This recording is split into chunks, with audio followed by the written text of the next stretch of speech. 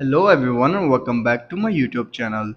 So guys, today in this video I will tell you how to fix Wi-Fi not working issue on your iPhones after iOS 18 update.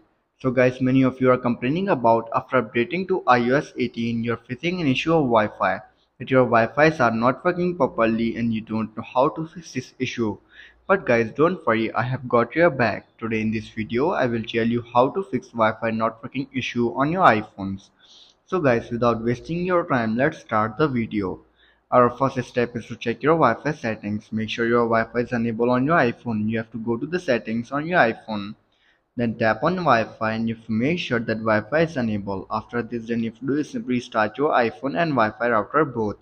Sometimes a simple restart can resolve connectivity issues. Restart your iPhone by going to the settings, then tap on General, then scroll down and then tap on Shutdown. Shut down your iPhone and then restart it after 15 to 20 seconds later. Also power off your Wi-Fi router or modem. Wait for a few seconds and then power it back on. After restarting your iPhone and Wi-Fi router, then you have to do is simply forget and reconnect to Wi-Fi network. You have to do is simply go back and go to the Wi-Fi on your iPhone. Then tap on your network. Now tap on password and first of all copy your password. And tap on forget this network and tap on forget. Disable your Wi-Fi, enable it back. Tap on your network, paste your password and see if the issue is solved or not. If this still doesn't work and you're still facing the issue, then I will suggest you to do reset your network settings.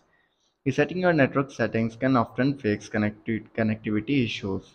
That this will erase your saved Wi-Fi network and password, so you will need to re-enter them. So guys, to do this you have to simply go to the general on your iPhone, then scroll down and then tap on transfer reset iPhone, tap on reset network settings, enter your passcode and fix your issue.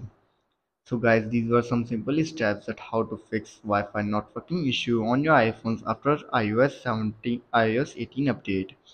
If this video helps you, then make sure to like and subscribe my YouTube channel for upcoming videos, and thanks for watching.